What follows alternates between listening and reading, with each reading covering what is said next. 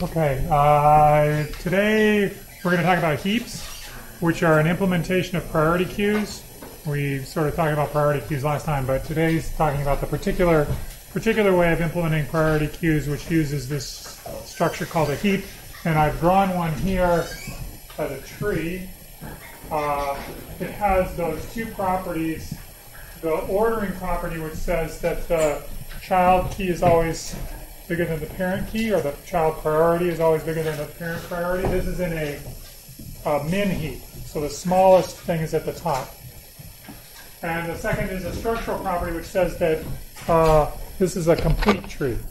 So there really is no choice about the structure, the shape of the tree, once you know the number of things that are in it.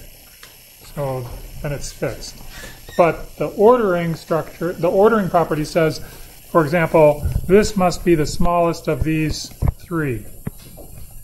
And that has to be true everywhere in this tree. Okay? Okay, that was your lame warm-up. Are you warmed up? You don't seem warm. You seem very quiet. Well, oh yeah, I forgot to tell you. Tomorrow's a midterm. But you probably knew that. And homework 3 is due a week after that. Yeah, I haven't looked at it either. No, actually, I have looked. Okay, so we want to talk about the operations to perform on these priority queues, in particular the operations implemented using a heap. So that's what we're planning on doing. And I think we actually didn't talk about this nifty storage trick, but I said it was like very nifty, I think, in the last thing, but we never talked about it. So this is the nifty storage trick, which you're going to say, this is a lame storage trick. But anyway, that's okay. It's really nifty. If I have a complete tree and I number the nodes in the complete tree in level order, so root gets 1, then 2, 3, then 4, 5, 6, 7, then 8, 9, 10. I can treat those as indices into an array, and I can record all of the keys or all the priorities that are in that tree. I can record them in that array. For reasons of consistency with Cinda's class, we are not using the 0 location of the array. There's nothing there. You could do the same thing, shift it over to the 0, but we're not doing that. Okay. So what? So you have this array now that's full of keys, and the question though is, well, how do you treat this array, which is a linear structure, as a tree? And the key is using the indices to navigate. So the indices and arithmetic operations on the indices allow you to go from parents to children. And so this is what we have to fill in, and I am going to ask you to do that. So I tell you, left child of I is an index into the array, and the question is, what is the index of the left child of node I? So for example, if I looked at the node whose number is 5, its left child is at index 10. I will give you, let's say, a minute. Is that too much? 30 seconds?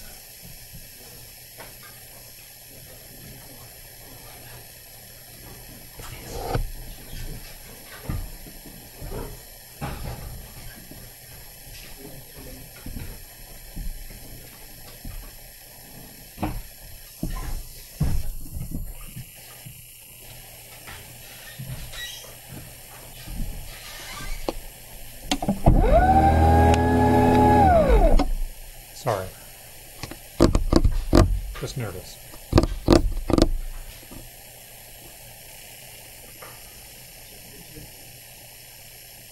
Yeah. Everybody good? Yeah?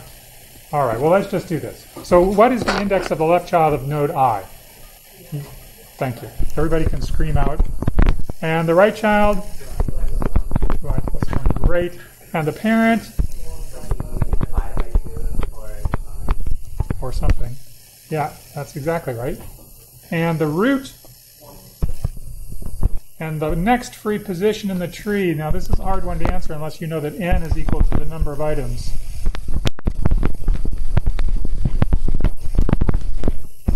in the heap.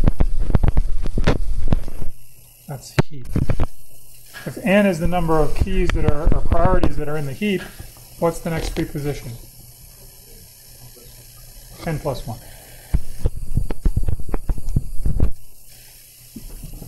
Now, typically, heaps are not represented as tree structures with nodes and pointers to children. Typically, heaps are represented in this nifty way as an array. Which is, it's kind of nice because it saves you all the pointer space. You are only storing the keys or the priorities and presumably the data that goes along with them. So it's space efficient, and it also has great cache performance because everything is local, except it doesn't have really great cache performance because if I'm looking at a particular node that's in location 6 and I want its child, that will be down here in location 12. So as I get farther and farther down in this tree, it gets less and less local as I try to descend a path in the tree. However, it's better than having allocated it in memory using new operators. There's an interesting thing about this, though, which is, remember we talked about implementing a priority queue before using an array, right? We looked at, let's implement a priority queue using a sorted array. And when we implemented it using a sorted array, we had performance that was, well, on insertion, less than desirable. It took linear time to insert an element into a sorted array. Here what we're hoping to get is what? What kind of performance do you think we will be getting out of this type of a structure? Log n. The height of a complete binary tree with n things in it is log n, and maybe you can already sort of see how remove min is going to work, and maybe you can already see sort of how insert is going to work, but they're not going to be touching every key, not every position in that entire tree. And yet, the representation, this representation is an array. So we looked at sorted arrays and we looked at unsorted arrays, and both of them were undesirable because one of the two operations took linear time. With this thing, which is neither a sorted array nor a completely unordered array, we can get performance which is log n, which is kind of nifty. I mean, that's pretty cool. At least I think it is. Okay, so let's see how to do one of the operations. For example, let's look at insert. Insert is kind of straightforward. You know that when you insert a new item into a heap, that there's only one spot where that new item can go. So structurally speaking, this new item 3 has to be put in that position, or else the tree is not a complete tree. Sad thing is that after we do that, even though we have the structural property is okay,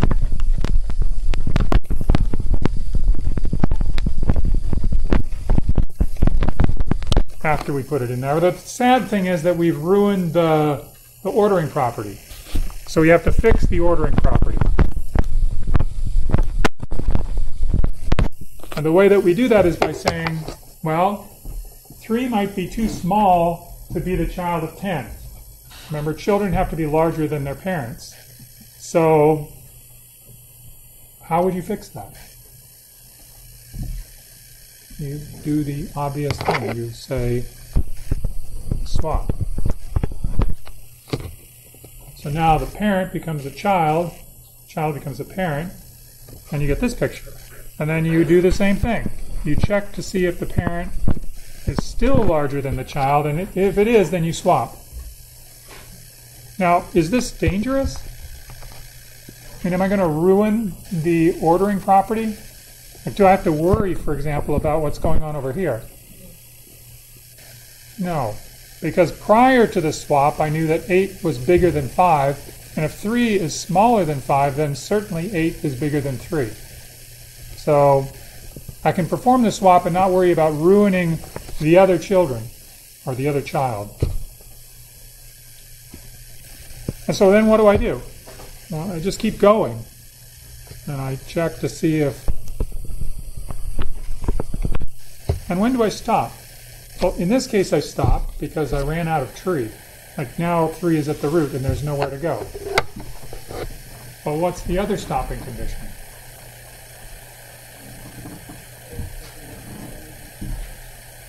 Yeah, the parent is already less than the child. The parent is, for example, if I was trying to swap this thing up and the root node was 1 instead of 3, I wouldn't swap, I'd stop. Is that okay? Does that mean the ordering property is obeyed everywhere?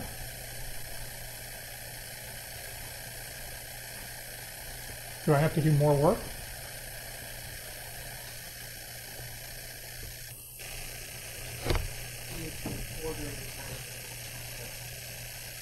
Structural?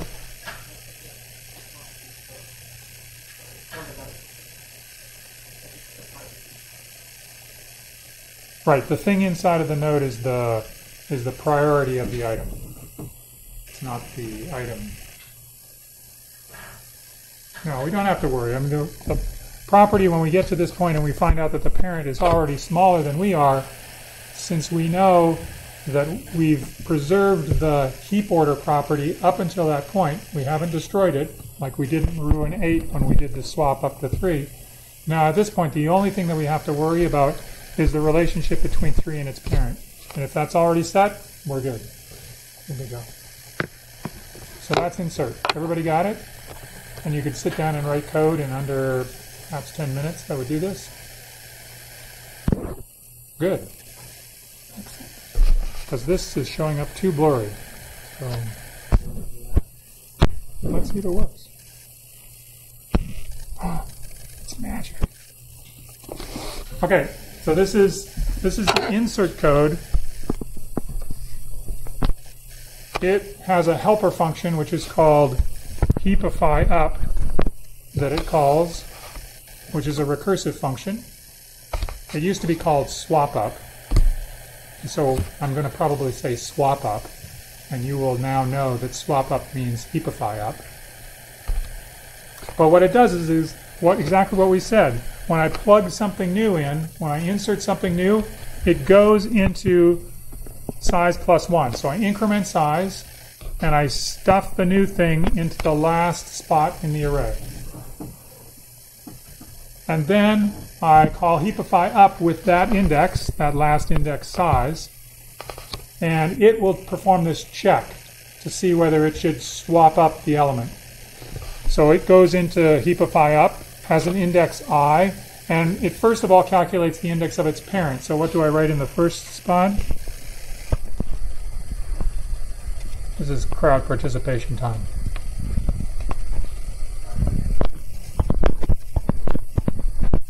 Divided by 2. C++ level already gives me floor. And then it checks if HI is some relation to HP, and if it's true, then it swaps. What's the relation that would cause swap to occur here? So if the child, the current child, is smaller than the parent, then we want to swap the child with the parent.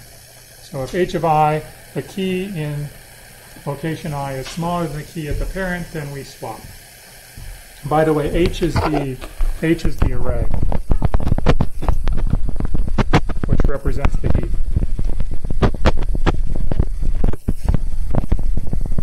which represents the priority queue.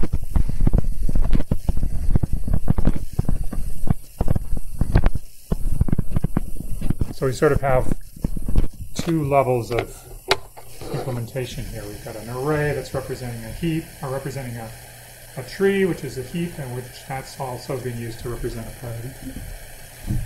Okay, and then we perform a swap, and then what do we recursively call heapify up with? Nice. You're going to do great.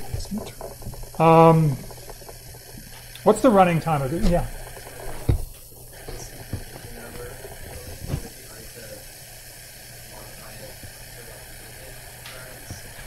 Would it be hard to modify it to do what?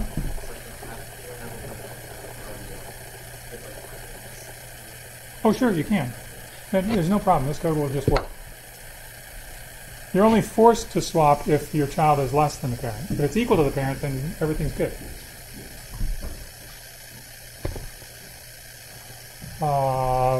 Okay, what's the runtime?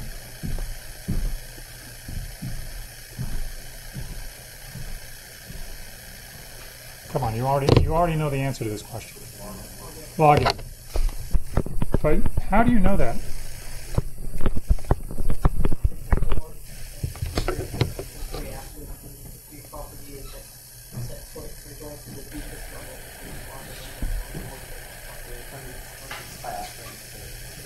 So you understand this. I'm just going to point this out because this is kind of cool. It may not have been the case before you took this course. But the argument that you're giving me for the running time of this code is talking about a structure. It's talking about a tree. It's talking about a property of that tree that you know, which is that it has log height. And you're saying the operations that this code is performing are basically walking up the tree, and it can only walk log n height. Now, suppose...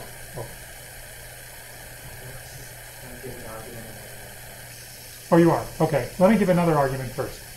I mean, this is great, right? This is like a beautiful... This is absolutely what you're supposed to be learning in this course. It's a course about data structures and their analysis. And that's exactly what you've done. And that's something that probably you weren't thinking about code that way before. Maybe you were. That's great.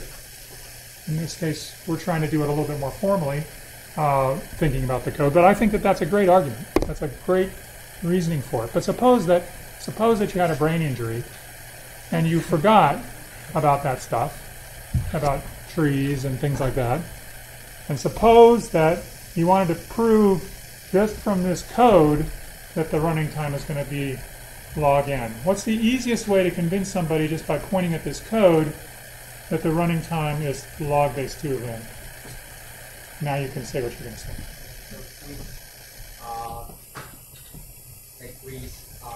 So say resize like one. Oh yeah. So sorry, I forgot about resize. Yeah, in some cases you want to resize the code, resize the array. Then we start keep the file size, and then each time we simplify and like the parameters get divided by 2, so it's log for the size. Yep. So this argument here, p, the parent. Sorry.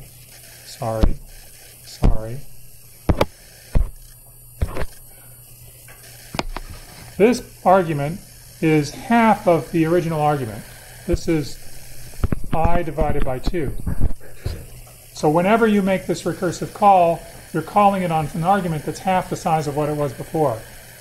And the number of times, how big could the argument initially be? It's the size of the array. Now, how many times can I divide the size in half before it gets down to something which is 1, and I fall out of the recursion? That's log n. So because of this, the argument is half, which implies number of calls is, well, it's basically log base 2 of n. And each one of the calls takes a constant amount of work. So, but I encourage you to think about algorithms the way that you originally described the running time. That's exactly what this course is trying to get you to think about, is abstracting out away from the code and thinking about the structures that are involved. And it's kind of cool to do that. Oh, yeah, and I forgot to tell you. If you would like to look at animations of insert or remove min or other operations on heaps, then you can go to this website, which is a visualization website for 221, this course, and there's heaps that have been implemented there.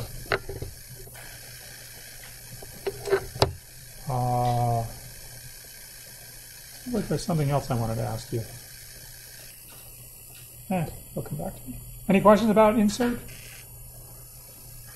The other thing we have to do is remove min. Remove min also seems pretty easy. Where's the minimum in a heap? Location 1 if it's in the array representation. At the top of the tree if it's in the tree representation.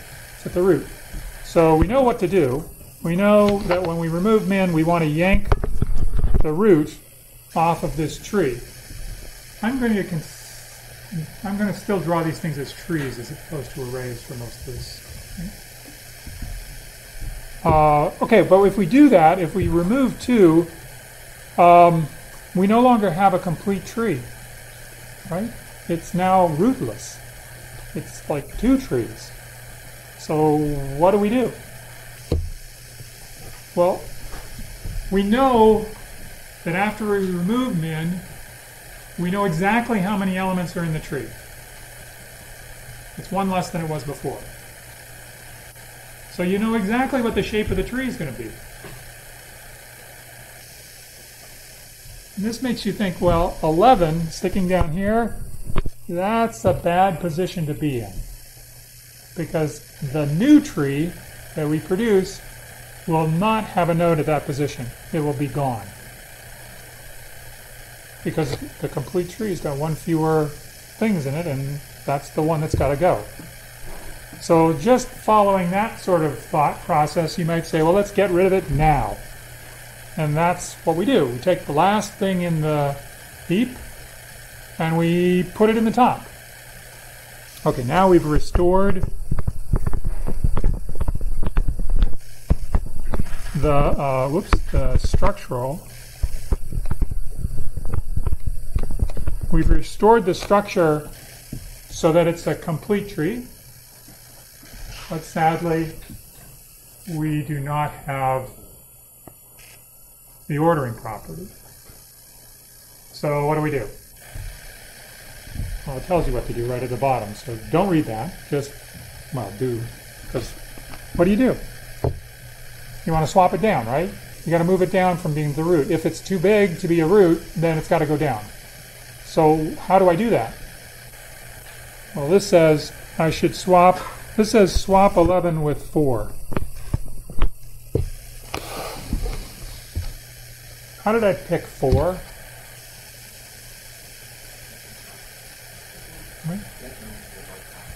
That was the smallest child, and that smallest child was smaller than the root, and so I did the swap.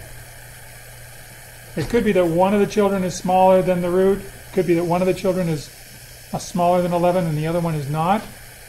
In that case, do I have to perform any swaps? If there's only one of the 2 children that's smaller than 11, do I have to perform a swap? Yes, I do. Because it has to be the case that every child's parent is smaller. And if there was one, like if one of these was 12 and the other one was 5, 5 would have to be the parent of 11 and 12. Okay, so I check the 2 children, I take the smaller one, I swap it to the top, and now I'm in this situation, and I know that I've restored the heap property for the upstairs parent, but now that I've swapped down to this position, I could be in the same situation. That 11 is too big. So again, I check to see which is the smaller, and swap with my smaller child if it's smaller than I am. And that allows me to get to this point, and at this point, I am trying to fix that subtree. And I check this subtree and it says, well, 11 is smaller than 12 and 14, so I can stop.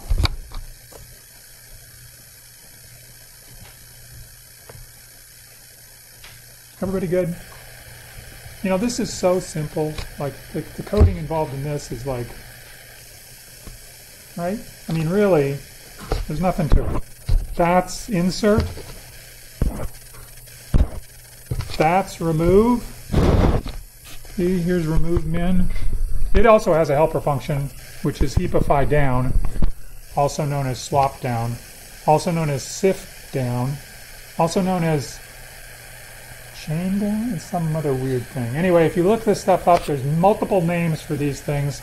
It doesn't matter what you call them. It's just the thing that does the swapping down. Yeah, it's such easy code. It's hard to believe that there are 3 bugs in this code. Hard to believe. Let's walk through it, and while we walk through it, you'll find the bugs. Yeah.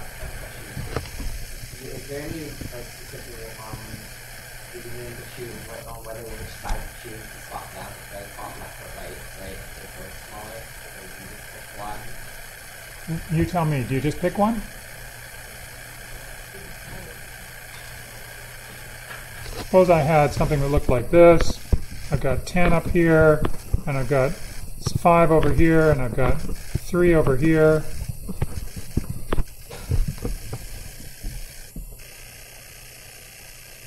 What do you think? Try 5.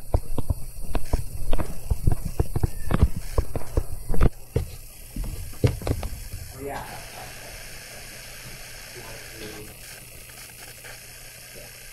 So this I can't do. That I can't do.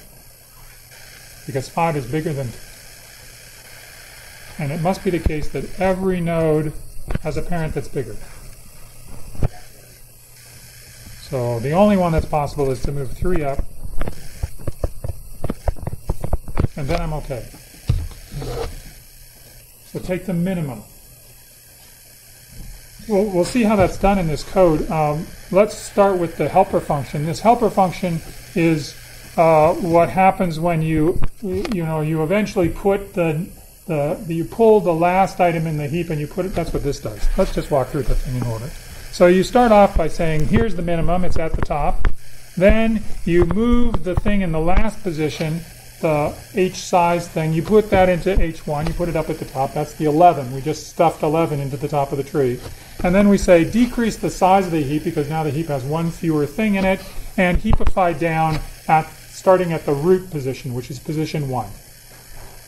Okay, then we start going down, using heapify down. We first set S here to be I.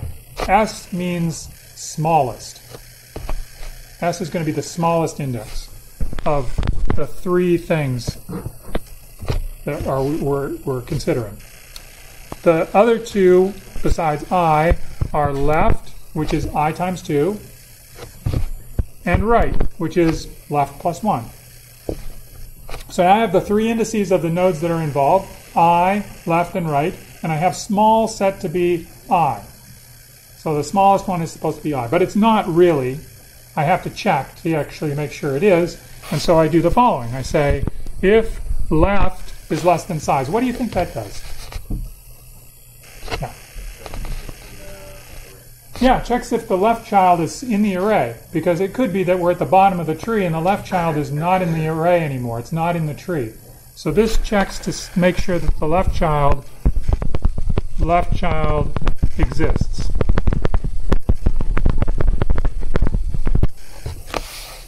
Okay, and then if it does exist, then we check to see if the key at the left child is smaller than the current smallest key that we're talking about in the 3, which is the root at this, or the parent at this point.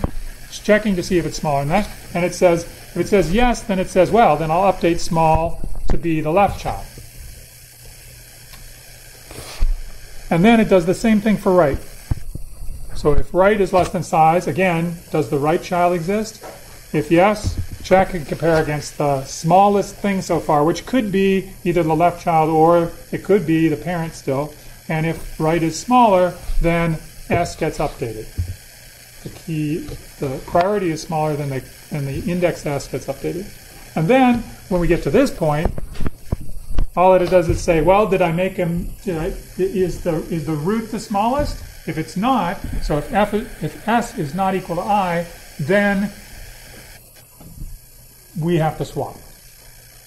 And we perform this swap, and then we continue recursively by doing heapify down from the new position, which we just swapped it into, which is position S. Okay, 3 bugs. Anybody get one? Yeah. Try to compare left and right. Right. Left is less than 3. And each left is less than each right.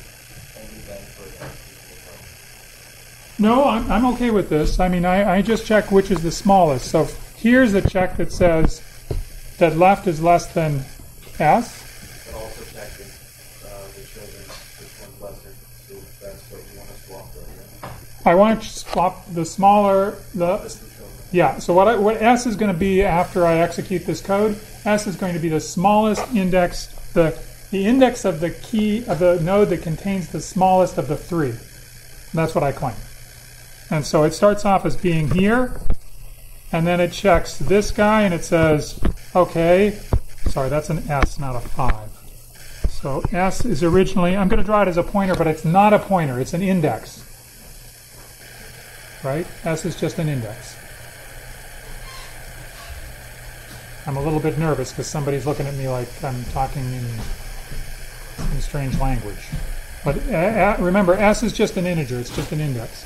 Anyway, S is the index that's telling us about the place where the smallest thing is, and it starts off being the root, and then I check to see if H left, which is 5, I check to see if 5 is smaller than H of S, and it is, so then S would no longer be this, S would go here, and then I check, is H right smaller than HS, so HS is 5, H right is 3, so 3 is smaller than that, and so we would remove that, and we're pointing here, so it's getting the smallest.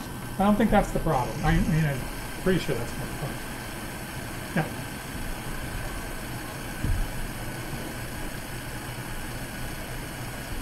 I might get a seg fault in the conditionals. You mean these? Right and S? Yeah. Smaller than equals right, smaller than. Those are 2 of the bugs. This less than should actually be less than or equal to. That should be less than or equal to. That should be less than or equal to. Yeah. Swap should probably just make X equal to value. Ooh, that's a good bug because I didn't even see it. But no, it doesn't need to, because what do I do? How is swap in the increment? What's the signature for the swap function? I didn't show it, but in C++ there is actually a swap function that's in the library. It takes references. But when you change the HI and HS, they're actually changed in the caller's frame of reference, and so they're actually switched correctly. I mean, in the old days, you would pass on that. That's a good comment. But here you use reference frames. Yep. Yeah, that's the problem. If size equals 1, there's a problem. Because then when you decrement size, size is now 0. And now I'm calling heapify down at 1, and then bad things will happen. Well, the bad things depend on what happens to be in location 0 of the array, but in order to prevent that, you probably want to put an if here. If size is bigger than 0, then okay, you can go ahead and perform heapify down. Yep.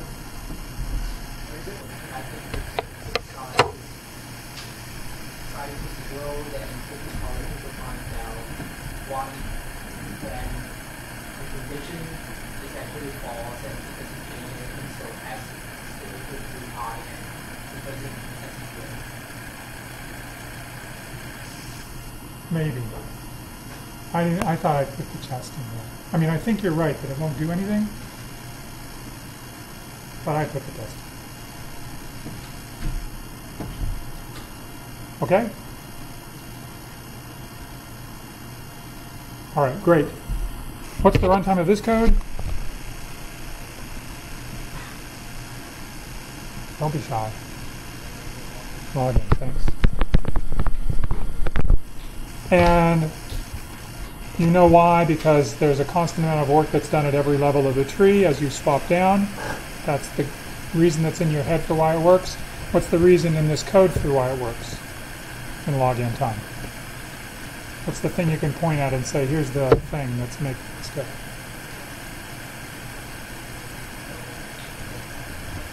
Yeah, how big is S? If I call heapify down, I know S is not equal to I. That means S is one of its children. So S is going to be either 2 times I or even bigger. So S is greater than or equal to 2 times I if this heapify down is called again, and that implies that we're doubling our argument every time, which implies that the number of executions is basically something like log base 2 of n before we get down to something which is too big.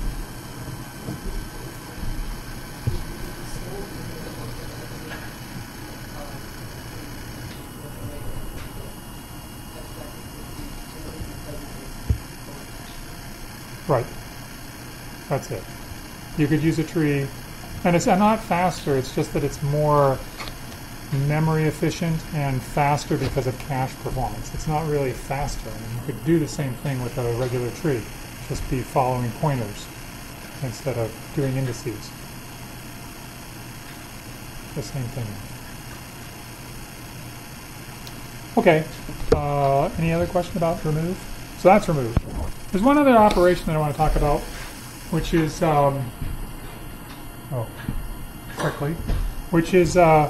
called build heap.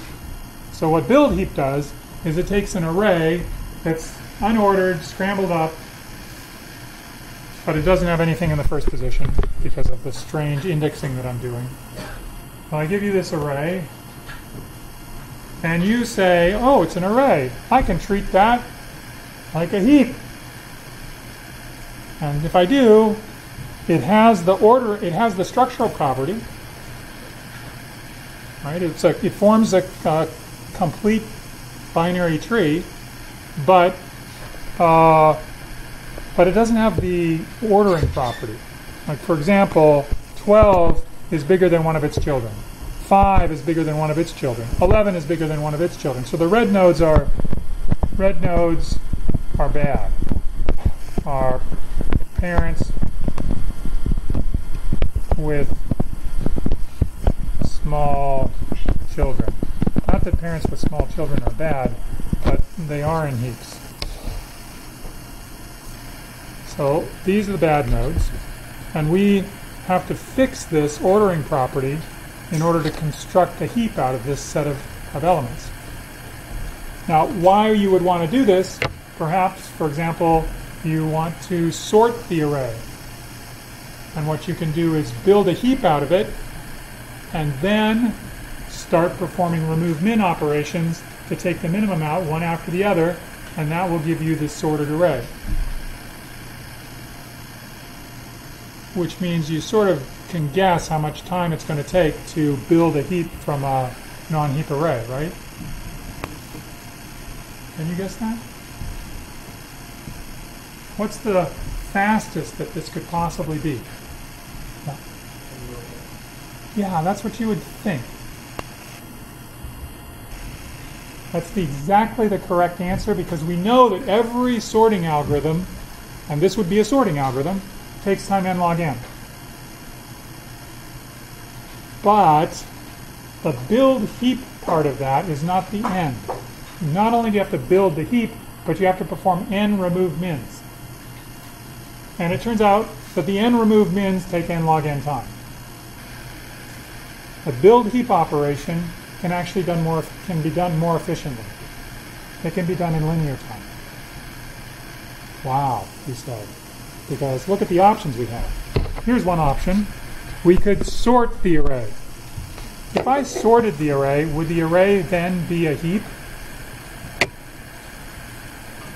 And if I sorted this thing from smallest to largest, would that array be an array representation of a legal heap?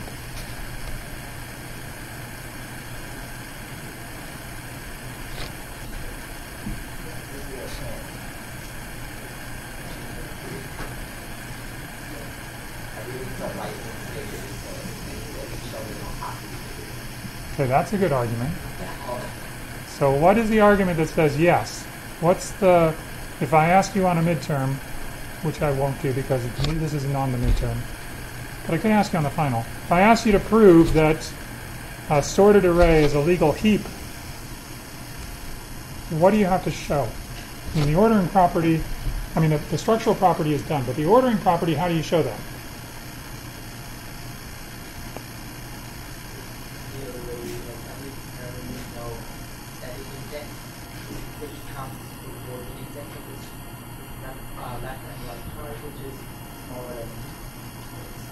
That's all you would have to write, what he said. So the index of a parent is smaller than the index of its children in our heap representation. And in an assorted array, things that have smaller indices have smaller values. So if I'm at the beginning of the array, my value, my priority, is smaller than if I'm towards the end. And so since we have that property, every parent, its two children, which occur later on in the array, will have larger values than the parent. And that's all we need. So this works. And it takes, as we know, theta of n log n time. In the best possible world. If we use insertion sort, it would be worse. This weird looking code, what it's doing is it's inserting into the heap, starting at position 2, starting with item number 2, it's inserting into the heap the nodes one by one. So it starts with a heap of just the root, which is 12, and then it says look at position 2 and insert that into a heap. So it calls heapify up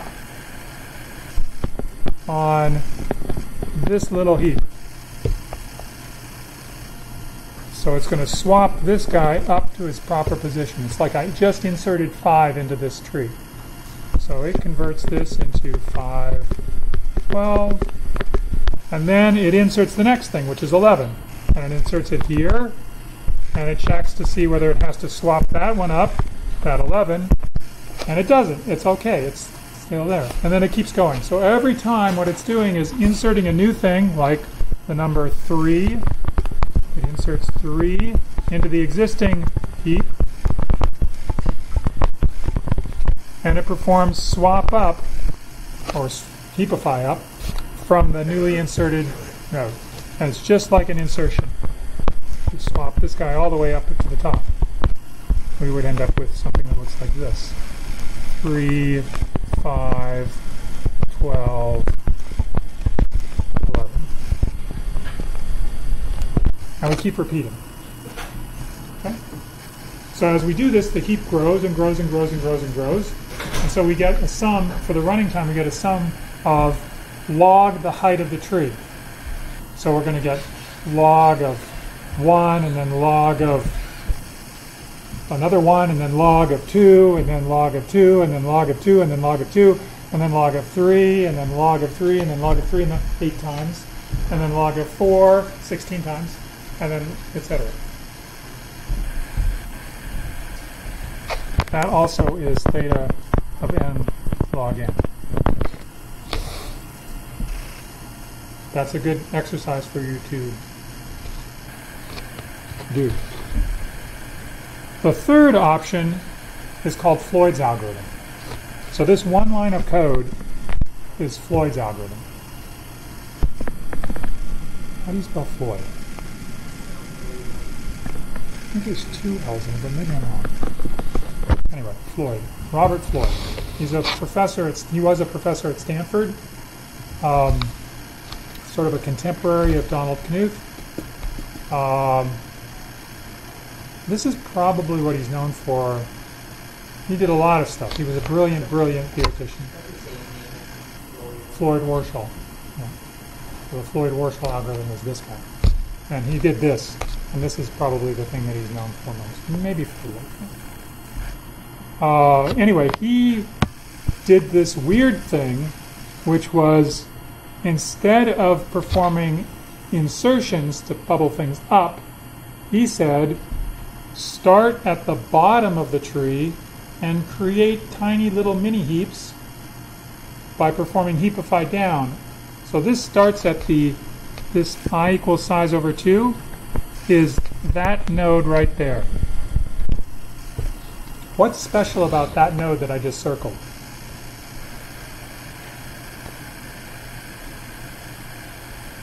Well, it's halfway through the array, but what's special about being halfway through the array?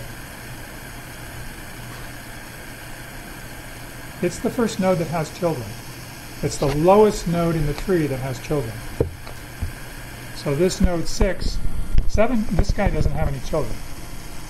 And not only is he at position 6, but he's also got the value 6, so he's really 6. But this guy who's at position 7, he has no children. So it's this guy right here that's the first thing that has a child. It's the first one that could possibly be wrong. All of these other ones, this one, this one, this one, this one, this one, they're all just fine because they're just single nodes. So what Floyd's algorithm does is it builds the heaps bottom up. It fixes this heap by performing swap down or heapify down on that little heap. And then it goes to 5 and it fixes that heap. Because it knows the two subtrees are already heaps, fixes the whole tree by performing heapify down. Then it fixes the next heap, and it keeps going like that. You'll see it here in my lovely graphics. Everything that's got a triangle around it or a triangular shape around it is a heap that's been established to be a valid heap. So we start with only the leaves are valid heaps, and then after the first step of this Floyd's algorithm, we get one bigger heap. And then after another step, 2 more heaps merge into one bigger heap. And then 2 more heaps merge into one bigger heap. So at every step, we're merging heaps together to form bigger and bigger heaps until eventually we get to the end and we can perform the last merge that merges everybody together, which didn't fit on this slide. Okay? Does this make sense to you, this algorithm? It's going from the bottom up. And this is the weird part. I mean, so that's even bad. But the reason why his name is attached to this is because this takes theta of n time. So it's a linear time algorithm to do this. And that is a little bit interesting. Because how many of these heapify down operations do we perform in this tree? Something like n over 2, right? I mean, we basically don't touch the leaves, but we do heapify down from everything else, and you guys know that the number of nodes that are non-leaves in a tree like this tree are about n over 2. So about n over 2 heapify downs. And we know how long heapify down takes. It takes big O of log n time. So I've got n over 2 times log n. That is not linear. That's n log n. So what's wrong with my analysis?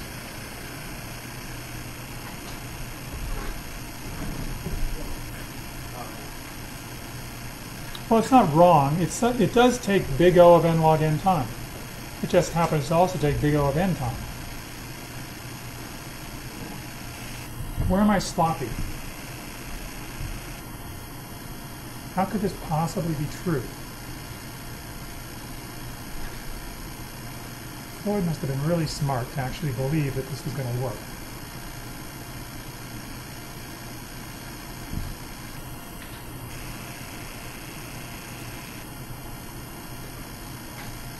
Oh, it's time to go. You'll have to wait until next time. Let me just tell you one little piece, though. The number of times that I perform heapify down on short trees is much more than the number of times I perform it on big trees. So in fact, I only do it once on a tree that has height log n. The other time I'm doing it on trees that are smaller. Okay, so we'll talk about it next time.